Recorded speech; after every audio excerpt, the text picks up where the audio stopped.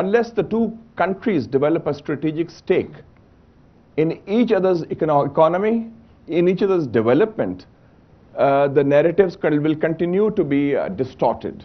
And I feel, for example, the Iran-Pakistan pipeline used to be Iran-Pakistan-India pipeline.